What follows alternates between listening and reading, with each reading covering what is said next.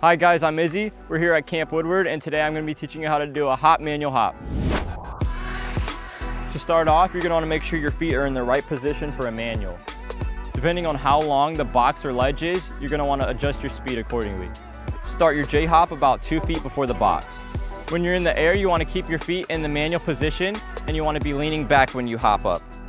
As you land in the manual, keep your knees bent so you can balance yourself. Once you reach the end of the ledge, you can either just roll off or you can J hop out of it. And those are all the steps you need to learn a hop manual hop.